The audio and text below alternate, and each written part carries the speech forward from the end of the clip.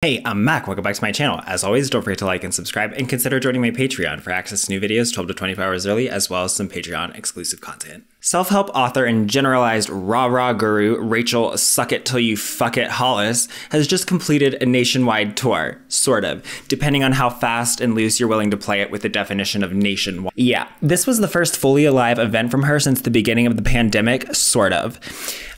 And all signs and indicators are pointing at it being a colossal flop. We'll get to the details of that later, but first, I thought this would be a great opportunity to review the overall timeline of Hollisville, because in order to know how far she's fallen, we need to know how high she climbed. See, that's called vertical drop. That's a ski term, because I am ready for ski season. Are the lifts spinning yet? Are the lifts spinning? I have been asking that since June, okay? I'm a white guy in Utah who loves Fleetwood Mac and is excited for ski season. I'm different. So get ready, grab a snack, because damn your love, damn your lies, let's go! I'm not interested in Rachel Hollis's childhood because frankly, we don't really know to what degree what she says about it is true. It's not as if her father can just come out and say, my daughter is a liar, and look like the good guy.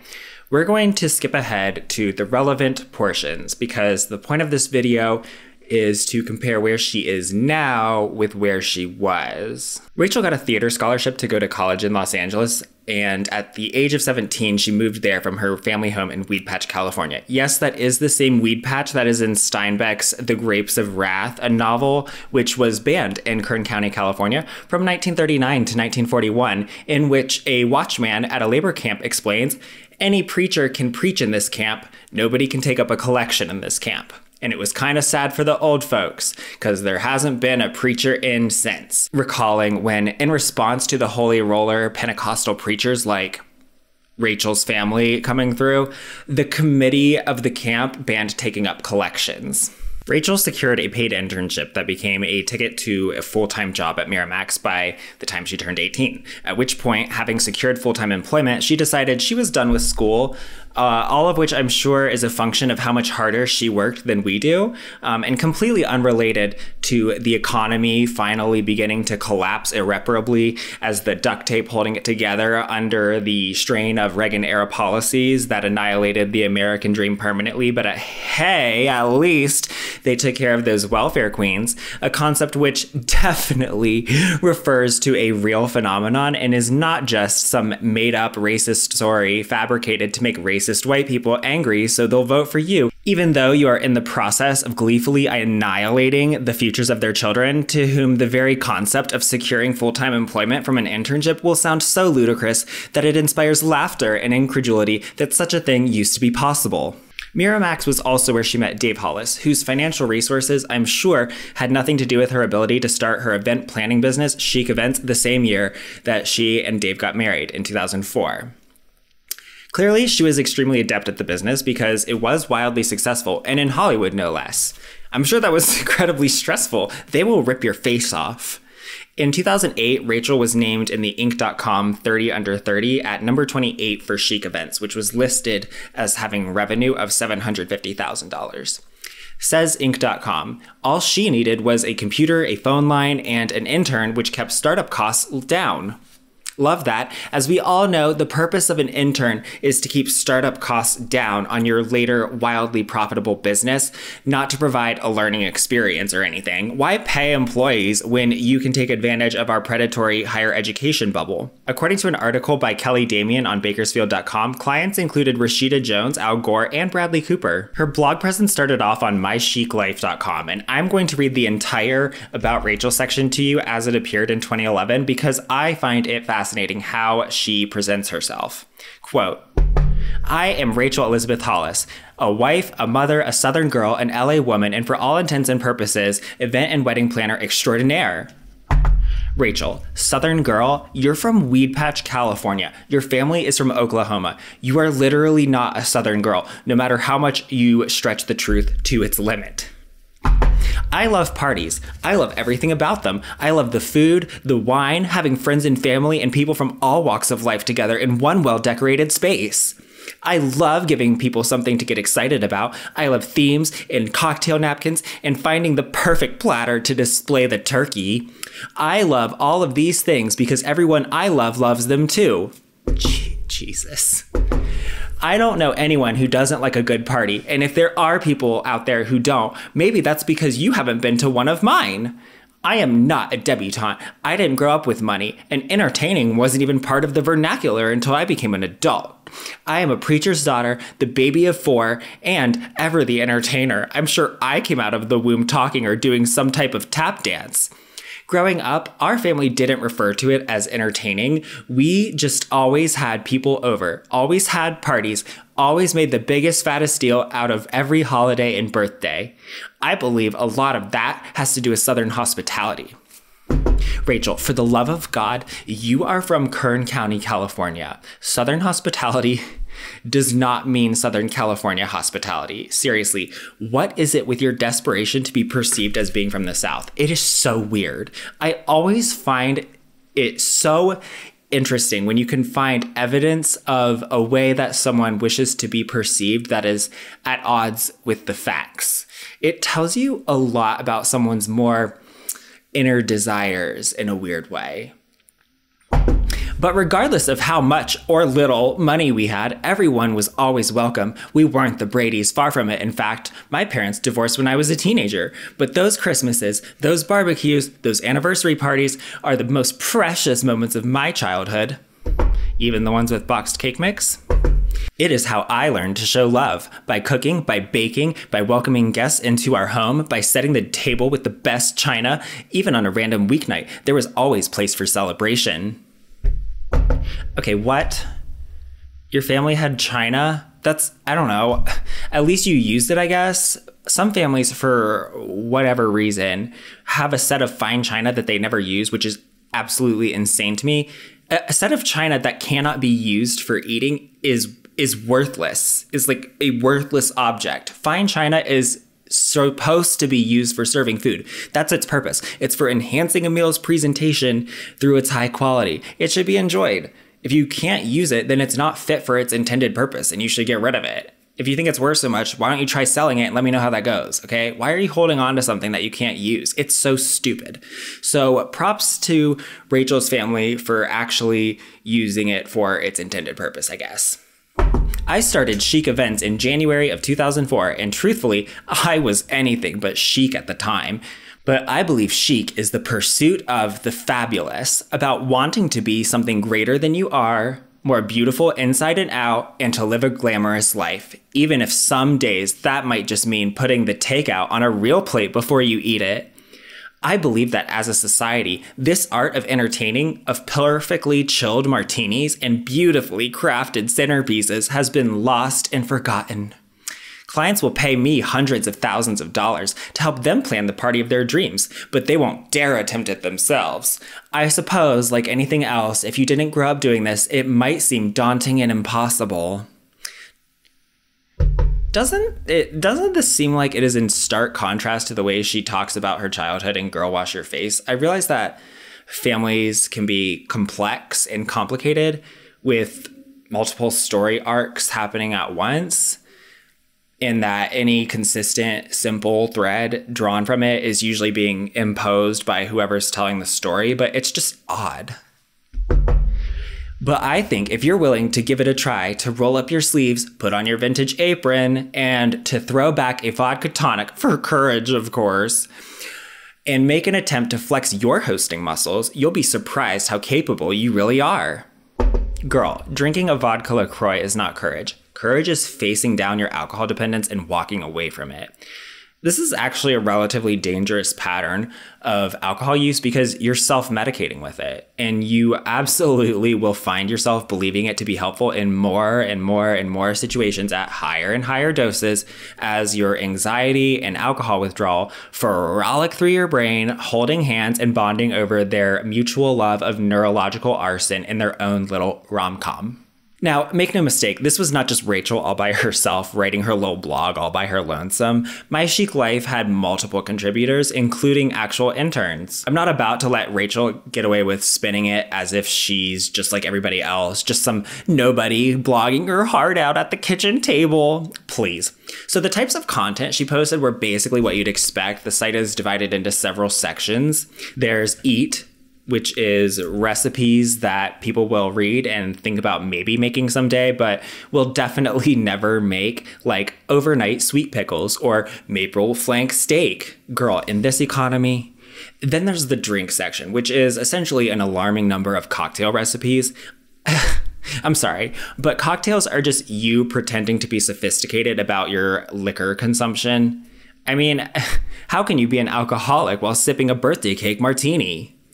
Completing the phrase, there's Be Merry, which is centerpieces and party ideas that everyone will definitely think about doing but never follow through on. There's also a more catch-all miscellaneous section called The Daily Chic, which includes a lot of more general mommy bloggish content like relationship advice, which is fantastic. I mean, how Rachel Hollis ever thought herself qualified on that topic is beyond me. Even if Rachel and Dave were still married and in a perfect relationship, the fact that she got it right on her first try sort of means she's never had to know what getting it wrong looks like and what you're supposed to do when that happens. Of course, with hindsight, we know they did get it wrong, and it took a very long time to finally admit it. Oh, and there's a post here where she confesses that she got a boob job in 2013, which is much earlier than I had assumed it was. And she remarks that she's embarrassed that the doctors and other providers will see her boobs, and she hopes that the male anesthesiologist is, quote, overweight, nearsighted, or has some terrible facial deformity at the very least, unquote, which is very on brand for her. I will mention that the doctor she went to is in Beverly Hills, and a breast lift from this doctor starts at $24,000. This was before Girl Wash Your Face. $24,000. Yeah, so in late 2013, she published her first novel, Party Girl, despite Dave saying that it had a 3% chance of happening. And in response to that, Rachel would get a 3% chance bracelet custom made so that her spitefulness could be worn as a fashion accessory. So, you know, both partners here really just displaying behaviors that are indicative of a healthy relationship that everyone else should totally emulate. She wrote 2 more novels and 2 cookbooks in the next few years.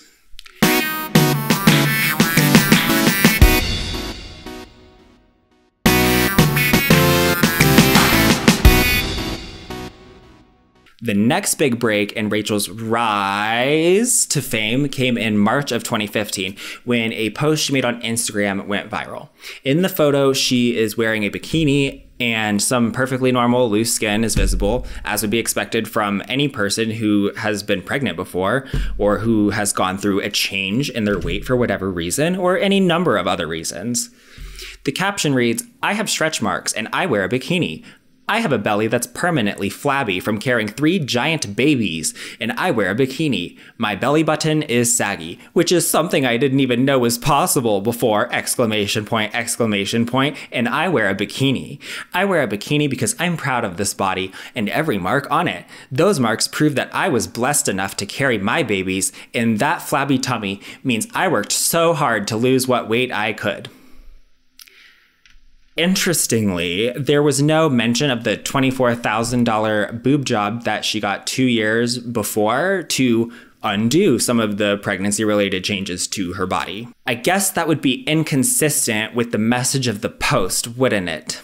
I'm not saying there's anything wrong with cosmetic surgery, but it certainly casts doubt on the message that you're proud of this body and every mark on it. The post was so viral that the Today Show website, today.com, covered it in an article with what is now kind of a funny headline that shows how much of a nobody she was at the time. And it is, "Mom flaunts flab, saggy belly button in viral bikini photo." It's amusing to me that at this time, Rachel is just nameless mom. Honestly, in my opinion, that post was never that bold or brave to begin with and could really be quite discouraging to anyone who isn't as fit and slim and pretty as Rachel is, especially with how she basically talks about herself like she's friggin' Quasimodo. It's not really a good thing to be self-deprecating like that, because what's going to happen is someone who is farther away from the mainstream media pop culture acceptable beauty standards than you are is going to hear you say that about yourself and then extrapolate to think, oh, so what she thinks and everyone else thinks of me must be 10 times worse. Like, oh, wow, a slim young white woman with long hair in a bikini, bold. This is a great example of the curated imperfection that is Rachel's bread and butter, which is pretending to confess to or share something embarrassing or shameful that requires courage to share, when in fact it's not embarrassing in any way that isn't completely trivial and is actually a quite universal experience. Like, oh my God, Rachel's hair is messy when she wakes up. How embarrassing and shameful. My hair is perfect 24 hours a day, 7 days a week. You see, it's a very carefully selected set of imperfect moments or attributes that she shares. She shared her stretch marks in the bikini photo, but the breast, oh no, she had to have a $24,000 boob job that she, must have forgotten to mention in the caption of that bikini photo. I mean, come on, you gotta be reasonable. There's imperfection and then there's straight up unmentionable, am I right? Be proud of those pregnancy-related changes. I mean, within reason, ladies. In early 2017, Rachel had the idea of pivoting to motivational speaking and personal development after observing that there were no women in the space that her idols, Tony Robbins and Les Brown, were in. Apparently, no thought was given to perhaps the reasons why there might be no women in that space. But that's all I'm going to say about that. How anyone can idolize a repulsive pile of human garbage like Tony Robbins is beyond me, but whatever. Rachel explained in an interview with atxwoman.com that at the time, she had decided to stop doing influencer marketing and sponsored content on her blog in favor of having a more authentic relationship with her audience, stating, "That was a big leap for us because that was how we made money, and we didn't even know if there was a way to make money in the arena that we were going into. We weren't really sure how we were going to do it. We just knew we had to." Thus, the first ever Rise conference was held in June 2017 in Austin, Texas, with 250 women in attendance, so I guess we've really come full circle, haven't we? Around this time, she also began to get up at 5 a.m. to write a book until 7 a.m. because if you wake up at 5 a.m., that means you are morally superior to everybody else in literally every way possible at all times. I'm sorry, that's just the way it works. Now, I'm not sure when that late 5 a.m. start got upgraded to a more respectable 4 a.m., but it's great to see what someone with real grit and drive can do, unlike our unpersonally developed asses. You go, Rachel. This is also when Dave Hollis completely voluntarily left his job of 17 years at Disney to become CEO of the Hollis Company, which Rachel was definitely 100% in favor of. In fact, it was basically her idea, other than the fact that it was Dave's idea and he insisted on it on the grounds that if he were to seek future corporate positions, he would, of course, need to be the CEO for a job title, which made something resembling sense at the time, although now I just have to point out that you actually don't need to have had a CEO job title to be a disorganized, general, aimless internet flailer. So that whole thing may not have been as necessary as we thought in the first place, other than the fact that obviously Dave's career, no matter how hypothetical, is more important than Rachel's little career. See, it's fine.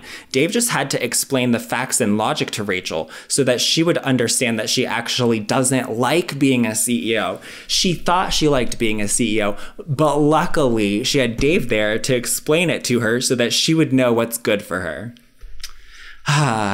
In February of 2018, Rachel Hollis, through mega publisher juggernaut HarperCollins under its Christian imprint, for reasons that I'm sure are 100% faith-based and 0% for marketing and sales reasons, released Girl Wash Your Face. Stop believing the lies about who you are so you can become who you were meant to be. Wow. That title is really something. Everyone forgets that subtitle. Did Dave come up with the title? Why does every book need to be snappy thing, outrageously wordy thing that is basically a summary of the entire book? Anyway, the point is, Rachel Hollis released Girl Wash Your Face, and nobody cared. at least at first.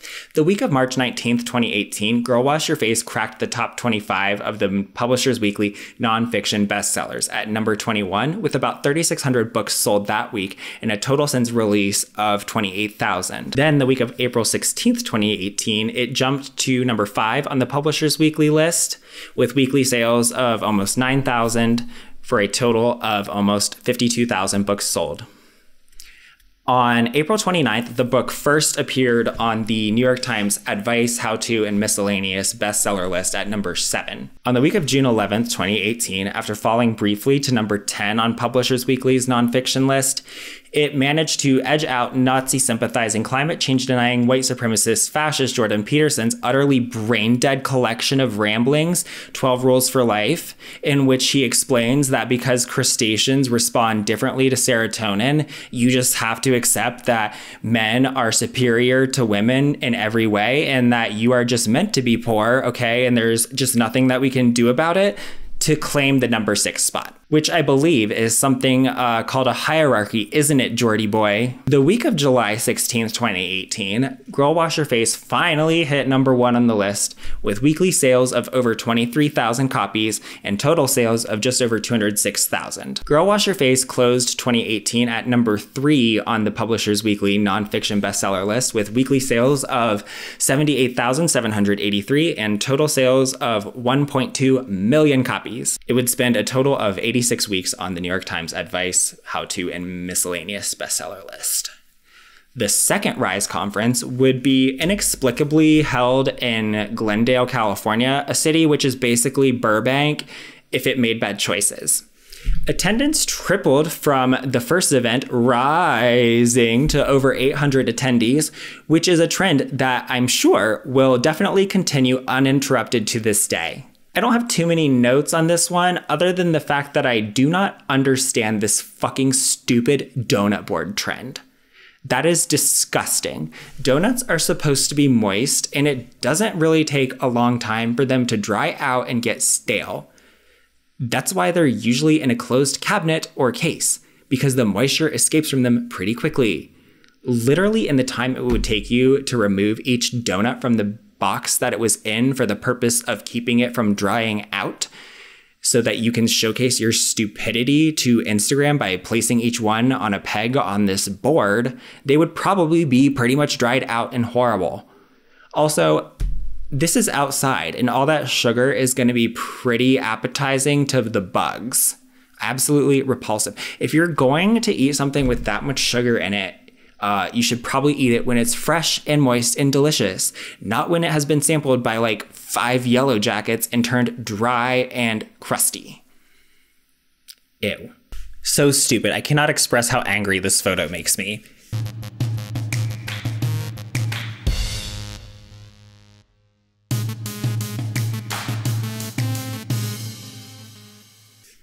Speaking of things that make me incredibly angry, in September of 2018, Rachel and Dave, who were in year 2 of 3 of their marriage falling apart, would host the first Rise Together conference, a conference all about building a strong relationship and marriage with your partner by emulating Rachel and Dave, a couple who will definitely not be getting divorced 626 days later. See, that's what's so refreshing about Rachel. She is so authentic, real, and transparent. She doesn't try to convince you that her life is perfect. She shares the imperfections with you, as long as they don't actually matter or preclude her from profiting off of your adoration. Okay, did she and Dave put out years of content about what they did to keep their relationship perfect while they knew they were on a path toward divorce? Sure. Did they charge 200 couples $1,700 for their Rise Together conference, hotel stay not included, where they said they would help other couples get a perfect marriage like theirs, knowing that for at least a year prior, they had been not getting along at all whatsoever? Yeah. But if you're going to use words like facade and deceptive just because their entire relationship was a lie crafted to bring in over $350,000 in revenue per sold out Rise Together event, not to mention the ad sales on the Rise Together podcast, then you're just a hater, okay? If you were not familiar with the Hollis brand at this time, it's important for me to point out that the reason it was 200 couples was not because 200 couples are how many bought tickets.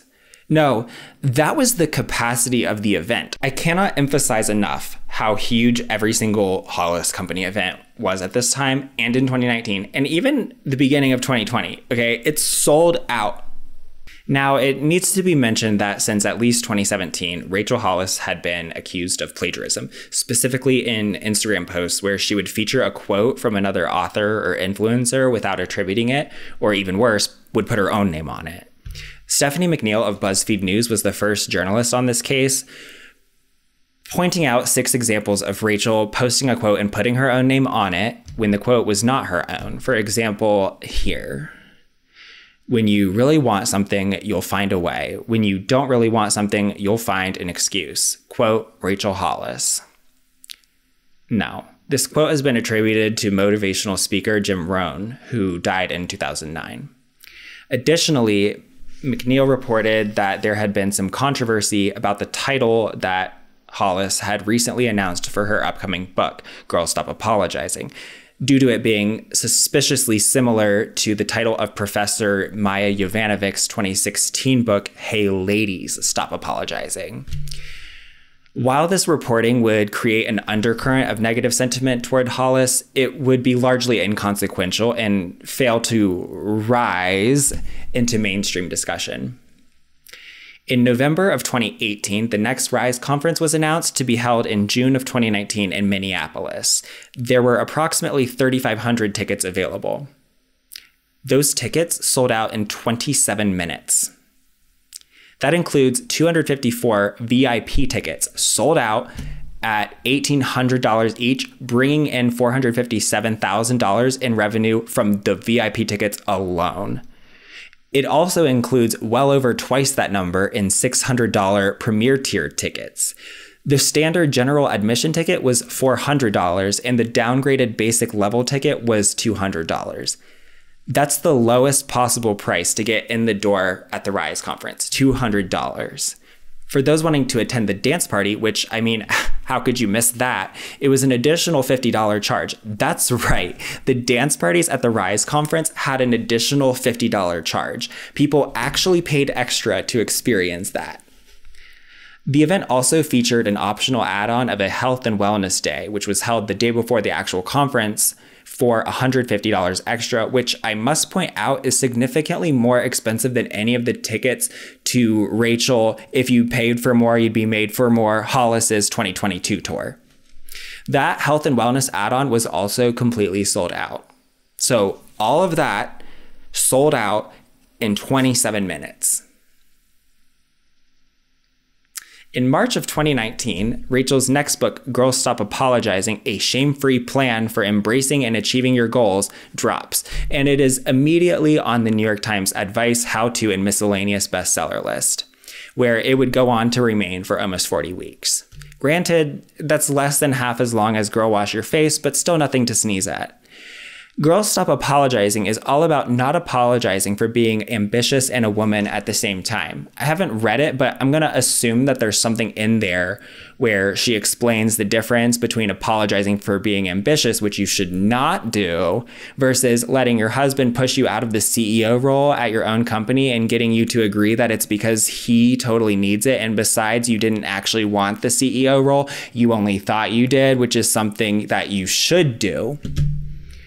That is completely okay? What else was she supposed to do? Tell him, no, this is my company, and if you can't handle me being the CEO, then you can't handle working with me, and so maybe you should stay at Disney and go away and reflect on why you don't actually respect me as the leader of my own company? She can't do that. He might get mad at her, okay? Girls, stop apologizing. Unless not apologizing will make a man in your life mad, then apologize. Okay, I promise it's not as bad as it sounds. Or maybe it is. I haven't read it, remember? Due to the Minneapolis Rise conference selling out so quickly, they added a second event in Dallas to meet demand.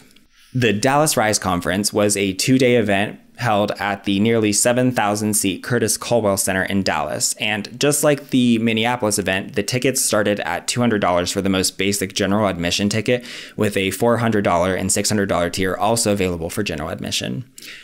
All tiers of tickets were completely sold out. Once again, for the true Rachel Hollis stans who paid for more to be made for more, there was the $1,800 VIP package, which also sold out completely within days.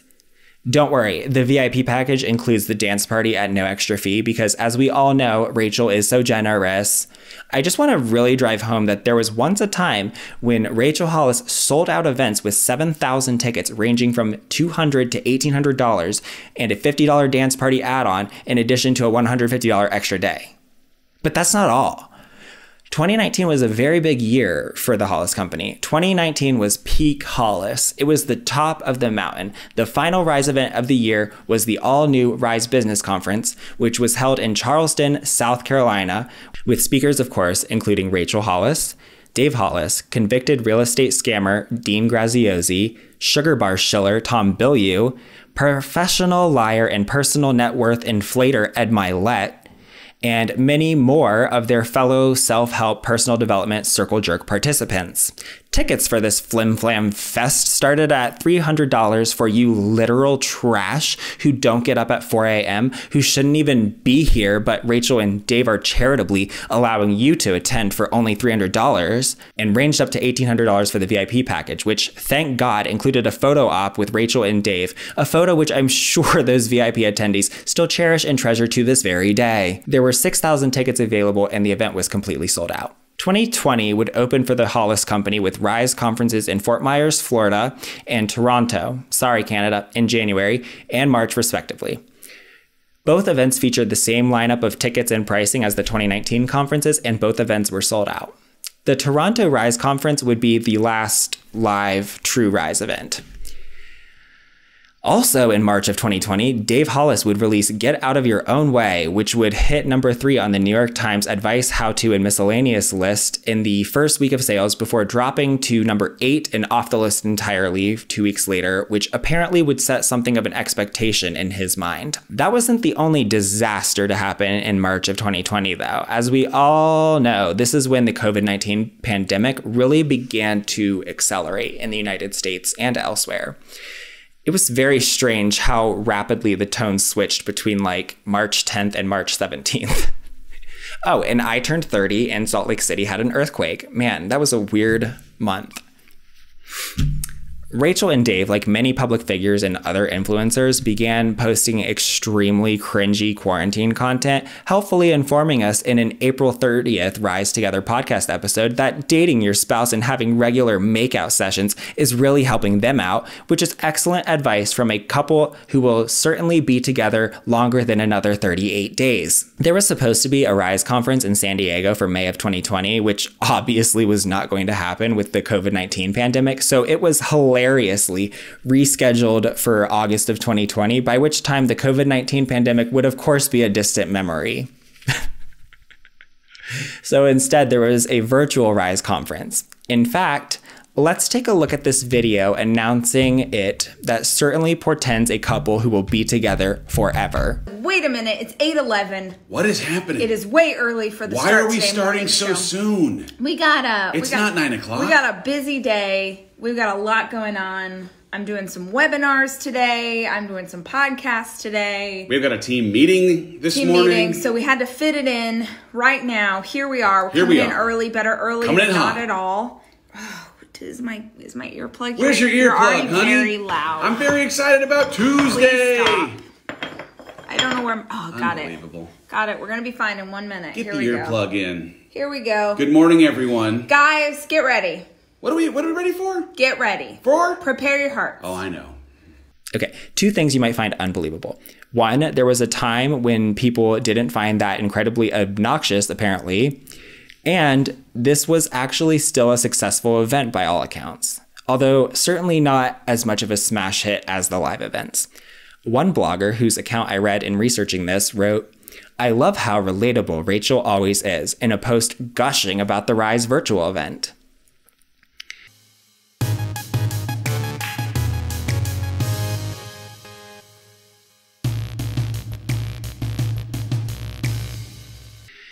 It would not be a complete account of this event, however, to cover it without mentioning that in her promotional posts about the event, the Maya Angelou quote, "And still I rise," was posted on Instagram without attributing it to her.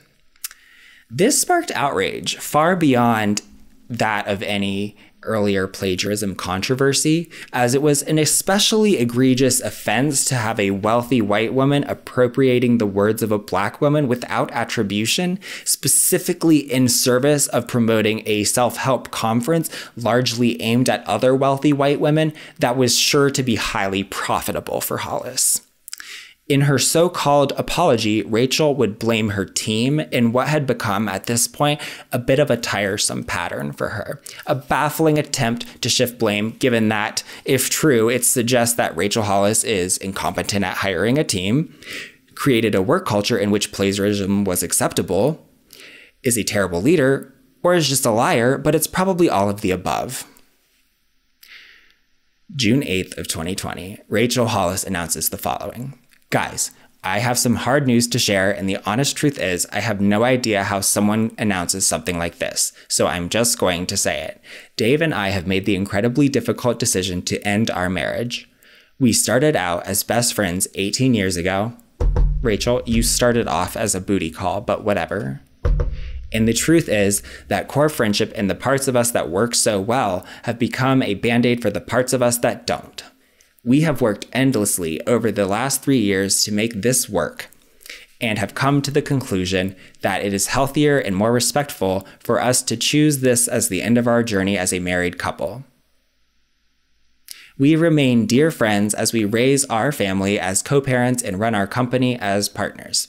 We are choosing joy, even though, I'll be honest, the last month has been one of the most awful of our lives.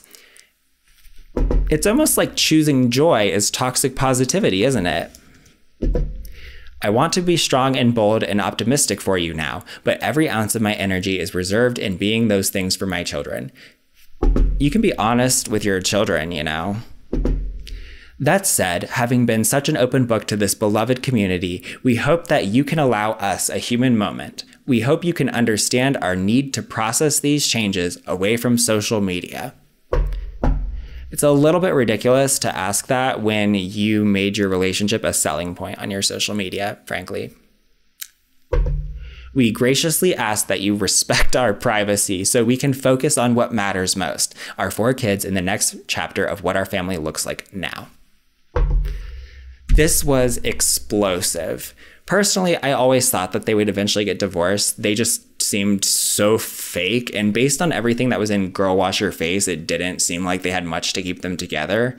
Let me be clear, Rachel absolutely received the brunt of the hatred because misogyny, and that was happening even before Dave cunningly made his own little announcement on July 26th of 2020, which essentially served as a magnifying glass to really focus the hate on her and direct it away from him in the process. Quote, I put this picture up on our anniversary in May, then took it down 2 days later. It was our 16th, a year from this shot renewing our vows, married a 4th time after ceremonies every 5 years, one of the best days ever.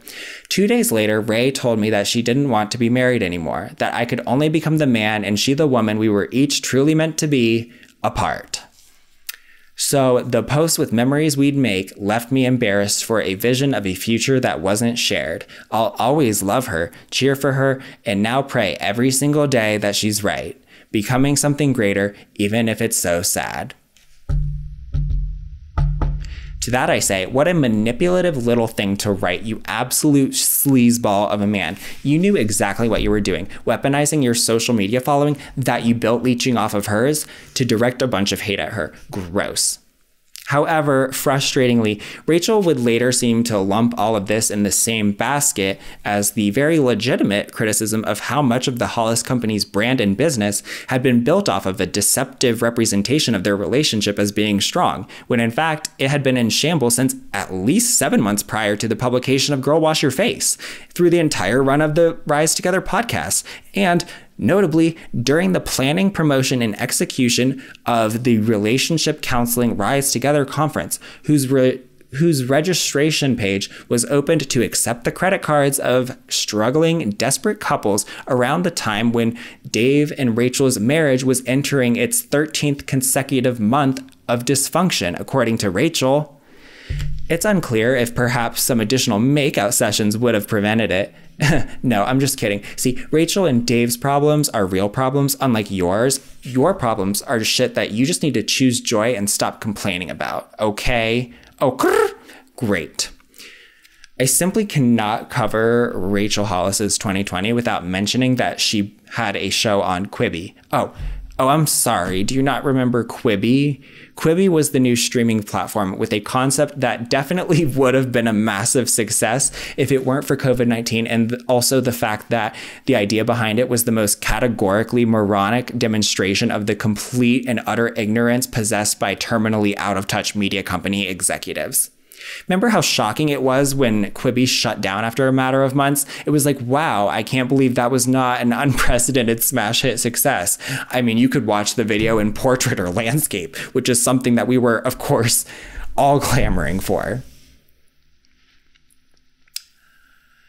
September 29th of 2020, Rachel would release Didn't See That Coming, Putting Life Back Together When Your World Falls Apart, proving that the vague short title, long ass spelling it out for you title trend is definitely here to stay, for better or for worse, and I'm here to say it is for the worse.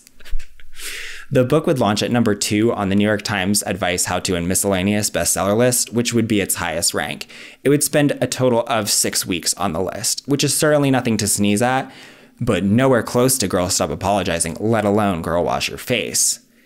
It still did better than Get Out of Your Own Way, though, so I guess that's something. This was by far the worst received of any of her books, and while sales were not abysmal, this is where big cracks truly began to form in her audience's perception of her. It's also worth noting that a lot of people bought the book hoping that it would have the tea on the divorce, which it definitely did not.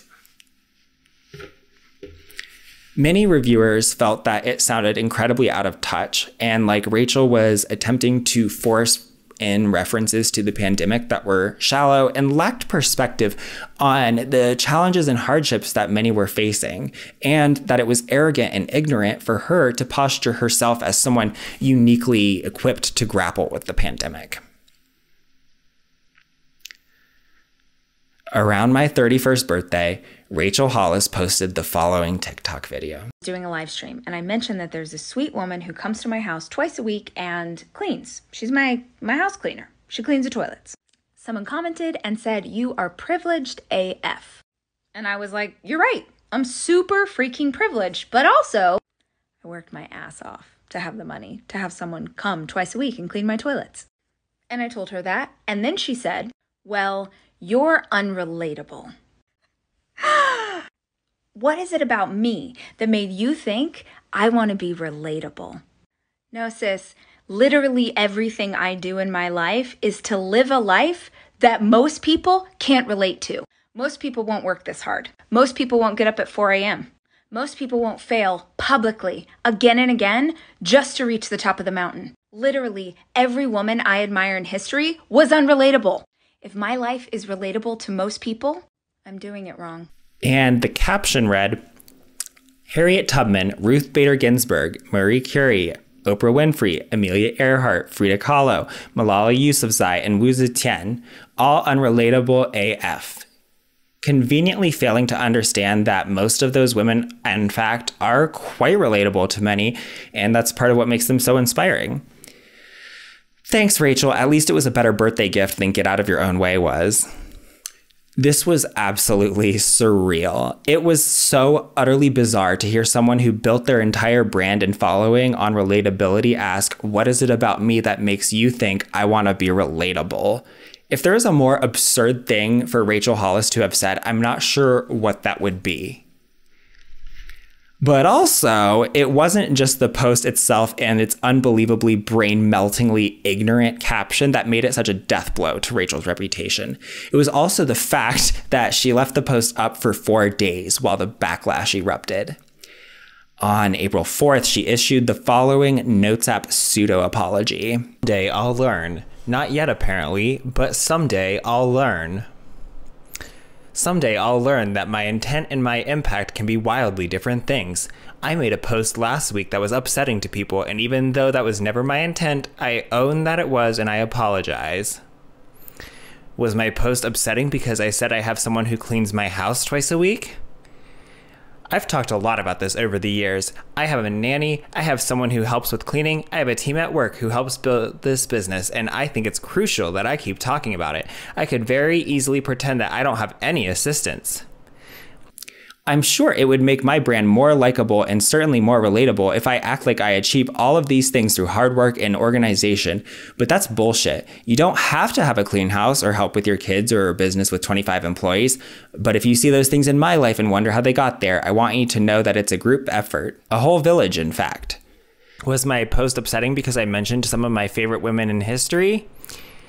This one is even harder for me because those women are the most badass I could think of. Someone on my team said, I think people believe you're comparing yourself to them. Comparing myself to the first woman to win a Nobel Prize, the first and only female monarch in the history of China, to the most inspiring woman in American history who freed herself and then risked her life repeatedly to lead others out of slavery, there is no comparison. To believe that because I mentioned them, I am comparing myself to them is ludicrous. Do I aspire to be as brave, as fierce, to live my life on my own terms and hopefully inspire other women to do the same?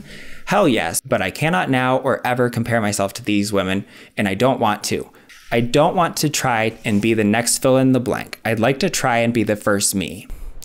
That was where things started, but because I still haven't learned, I didn't respond to those things on Friday when I heard that people were upset. I listened to my team instead of my gut. I listened when they told me not to respond, to let it blow over.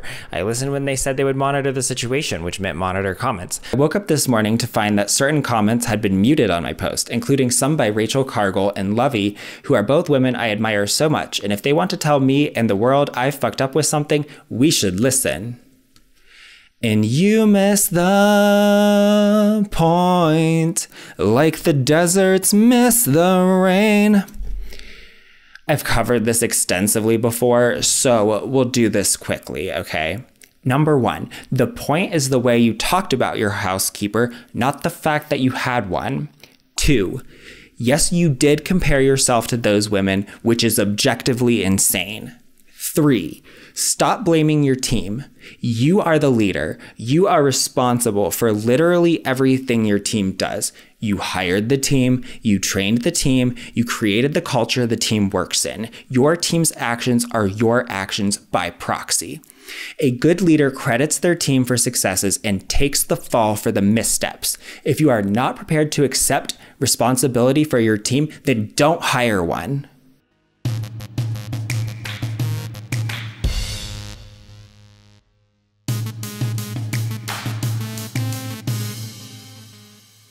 That non-apology somehow remained up for a couple more days, until finally the following post was uploaded to the Rachel Hollis Instagram page. I'm not going to do this perfectly, but I'm going to speak from my heart. I'm so deeply sorry for the things I said in my recent posts and the hurt I have caused in the past few days. I know I've caused tremendous pain in mentioning prominent women, including several women of color, whose struggles and achievements I can't possibly understand. By talking about my own success, I diminished the struggles and hard work of many people who work tirelessly every day, disregarded the people whose hard work doesn't afford them financial security, often due to inherently racist and biased systems. I did not allow space for people to voice their anger, hurt, and disappointment, which caused even more pain. I acknowledge my privilege and the advantage I have as a white woman, no matter how I grew up. There are many things I would like to say to reiterate just how sorry I am, but the important thing for me to do now, something I should have already done, is honestly to be quiet and listen. I know I have disappointed so many people, myself included, and I take full accountability. I am so sorry. To say that this was too little, too late would be a massive understatement. This second apology came nearly an entire week after the original TikTok post and 2 days later after the first disastrous non-apology. For many of her fans, it didn't matter what she said in this second apology. There was nothing she could have said to undo the damage. This wasn't a case of, I'm upset about something Rachel Hollis said and she needs to do better. This was a case of Rachel Hollis is not at all who I thought she was. Many public figures have had a bad day or said something offensive and been called out and recovered from it. This was not just saying something offensive. There were several aggravating factors that made this series of events a decisive moment for many fans. Number one, in the video, the rhetorical question, what is it about me that makes you think I want to be relatable? On top of verging on gaslighting, this question was rather insulting to fans who started following her because they felt she was relatable. It was like she was saying, see, I fooled you idiots. Her entire brand was built on relatability, and now she's saying this? 2, the look in her eyes in the video was very disturbing to many fans and revealed a side of her that really couldn't be unseen.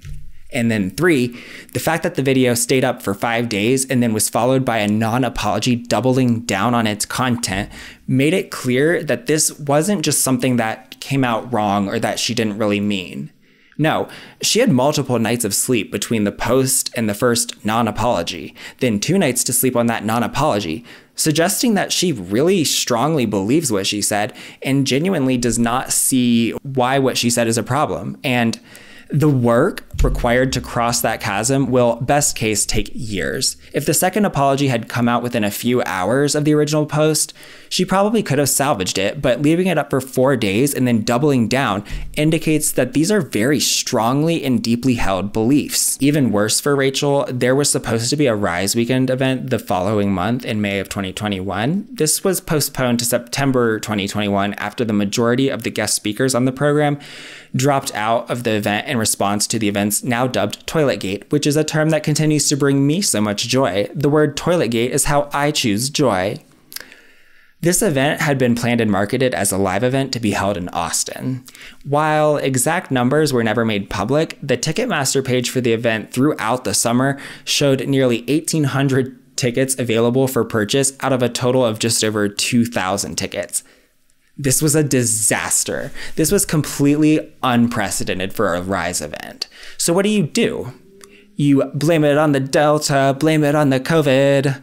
All remaining unsold seats were suddenly marked as unavailable, and the event was rebranded as a hybrid virtual event. See, it looks like there's nobody there, but actually they're all just watching it online. In fact, they're watching it online with my really hot boyfriend who goes to a different school in Canada. So it might seem like I don't have a date to the prom, but it's really because my really hot boyfriend goes to a different school in Canada. Right, Rach? No, I'm just kidding. I didn't have a date to the prom because that was most certainly prohibited at my public high school 14 years ago. Not that it mattered because I was not out because it was not safe, a state of affairs, which I'm sure has changed since I was there. I mean, I'm sure it's changed back, but if Republicans say they'll lower your taxes, who gives a fuck, am I right? Anyway, returning from that tangent, there were about 50 to 70 live attendees for this Rise event. That's right, a Rise event, a Rachel Hollis event. I highly doubt there were very many last-minute sales of the virtual tickets. Remember, these events used to sell out thousands of tickets, starting at $200 and ranging to $1,800 in less than half an hour. Now, most people, and by most people I mean those of us who won't get up at 4 a.m. because we are absolute fucking trash, would have learned something from that train wreck and realized we were not going to be selling tickets like we used to anymore. But not our girl, Rachel Suck It Till You Fuck It Hollis. After remaining relatively low-key on social media other than posting her Rach Talk video series and releasing podcast episodes during the first half of 2022, on May 23rd, Rachel Hollis announces that she is going on tour. I was completely blindsided by this, not from the information or the announcement itself, but from the number of assumptions I had been operating under for the past 8 months that this announcement had just shattered. See, this entire time I had been under the impression that she was, at least since the failed Rise 2021, aware of the extensive and irreparable damage done by Toiletgate. I figured she might have been unaware up to the conversion of the September 2021 event from a live to a virtual event, but she definitely had to have realized it after that catastrophe, right? Right? I mean, at the time, she blamed the dismal in-person sales numbers on COVID-19. But this whole time, I had figured that was just what they were saying. I didn't think that they actually believed that. And as if the idea of Rachel Hollis going on tour in 2022 weren't ludicrous enough on its own, she also had a very perplexing overall concept for the tour. So it was very unequivocally not going to be a Rise conference, okay? This was going to be the Rach Talk Live tour, which sounds like a completely insane idea to me. How is she going to be so funny live on stage? She's not even funny in the Rach Talk YouTube videos, which have cuts every 5 to 10 seconds, which you can't do on stage. I don't have any evidence to back this up, but after a month or so, the tour was rebranded completely from being a casual Rach Talk discussion that was most certainly not the Rise conference to simply the Rachel Hollis Live Tour, which would, from what I can determine, pretty much be the Rise conference. My hypothesis is that after a month of nearly non-existent ticket sales, our girl, still failing to realize the extent of the Toiletgate catastrophe, had the insane idea that perhaps it was the fact that it was a Rach Talk Live tour that was keeping people from buying tickets. Surely, if she changed it to being the Rachel Hollis Mini Rise Conference, that would bring in the sales, right? Well, there were 11 cities. Here's the estimated totals as laboriously tabulated by the r/Hollis Uncensored subreddit.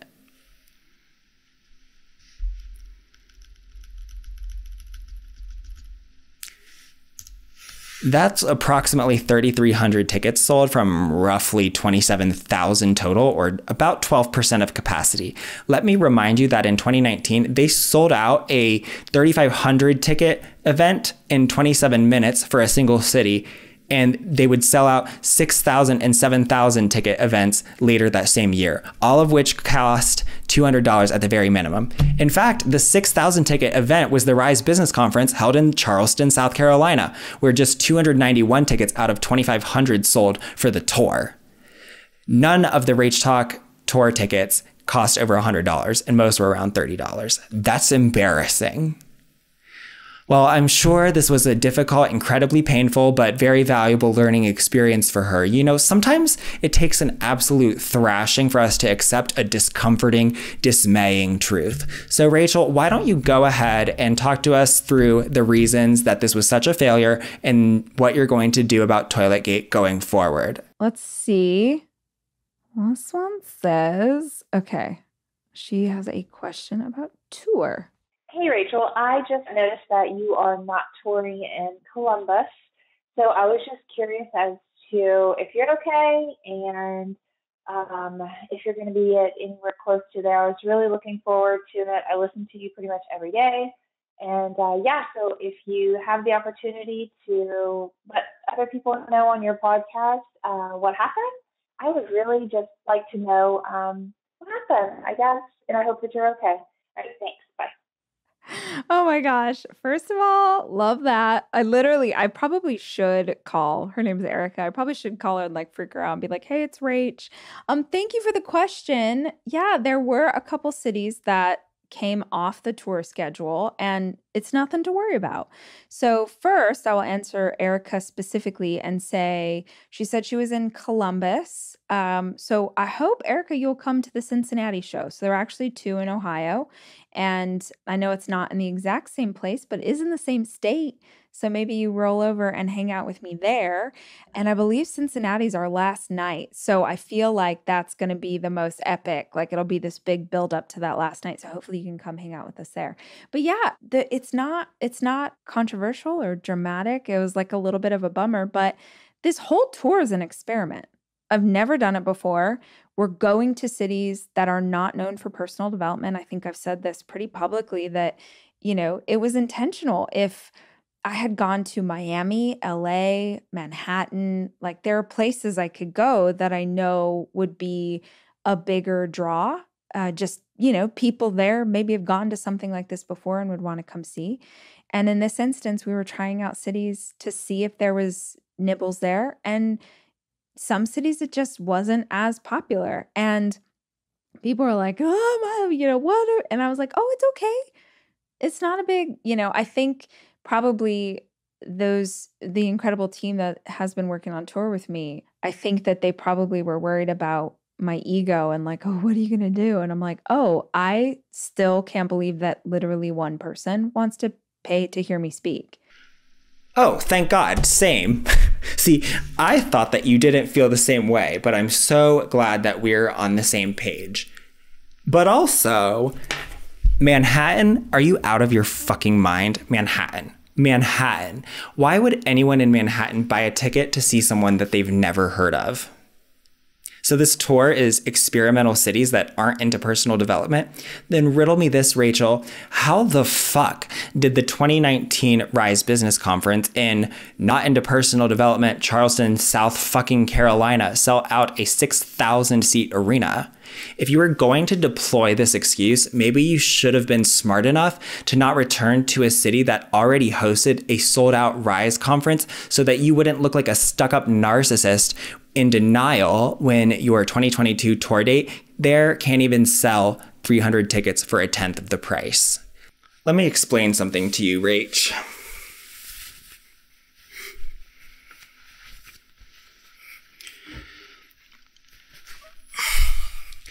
As someone who was born and raised in the Great Lakes Midwest and then spent his 20s half in Los Angeles and half in New England, this condescending attitude is a terrible idea for two reasons. Number one, people in Manhattan do not know who you are. People in Los Angeles, if they know who you are, only know because you were involved in Hollywood via Dave and Chic events, not as a personal development scammer. Trust me, none of those people want to be associated with you anymore.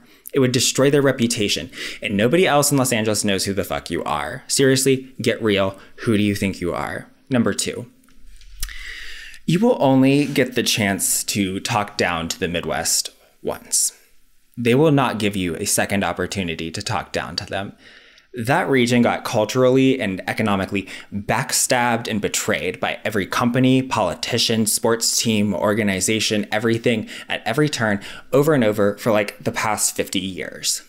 And the rest of the country responds by making it a punchline and punching bag. So there's an often unspoken, but always very real and visceral level of rage and resentment and defensiveness, a lot of it justified, somewhere deep down in the sort of population level consciousness of the folks that call the Midwest and especially the Great Lakes region their home. So when you condescend to the people of a region that has been relentlessly economically and culturally battered by the country as a whole for like 50 years, they detect it immediately. They will want absolutely nothing to do with you. They will remember it forever. And I promise you, there is no place that serenely holds a soft, seething, bloodthirsty grudge like the Great Lakes region. So you'll end up with nobody because this attitude isn't going to make anybody on the urban East or West coasts know who you even are. And the Midwest would just hate for such an esteemed, important woman with a jam-packed social calendar of exclusive Manhattan soirees waste her time on charity for them. For real. Like, I have never lost that version of me that, I mean, I learned to be a keynote speaker. No bullshit. I learned to be a keynote speaker by volunteering at senior citizens' homes, by talking at the local library. Like, I would go speak at the opening of an envelope. I would go to anything because I was just trying to work on how to be a better speaker. I can very easily tap into what it feels like to not have anybody know your name and not have anybody care what you were saying. So the fact that thousands of you have bought tickets to tour is like, my heart's exploding. And y'all know what's going on. You know the price of gas, you know inflation, you know all of these things. And just in the world that we're living in, as much as I would freaking love to show up, you know, for a few hundred people, just like, I couldn't do that. Because in this instance, we have a partner in every city who helps us to put on the show. So there's like a local promoter in every city. And if they commit to something like that, it could be financially really harmful for them.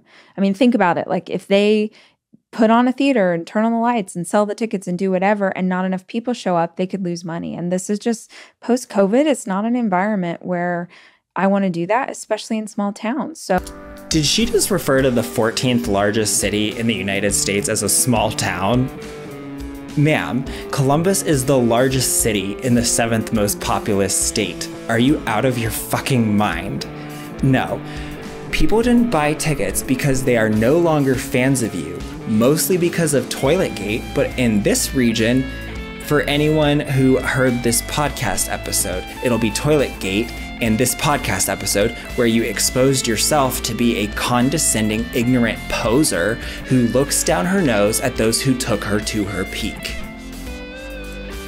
Obviously, she has learned nothing, despite the obvious lesson staring her right in the face. I bet she still does not get it, and I'm starting to think that she never will. If she actually believes those are the real reasons this tour failed so completely and not Toiletgate, she is delusional and in denial, simple as. Rachel, for the love of God, read the room, take a hint. The reason people did not attend the tour is not because they couldn't afford it or didn't have time or because your team picked experimental cities like the Columbus metro area, a small town of 2.2 million people and famously not into personal development nor Rachel Hollis.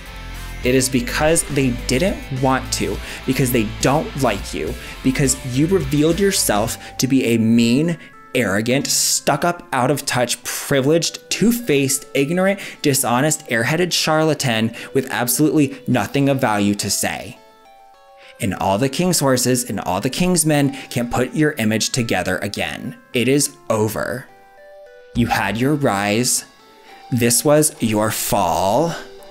And now winter is coming, so get off the mountain and get out of the way. I, if you'll excuse me, have got to go sharpen my skis. I've been Mac. Peace out. Bye!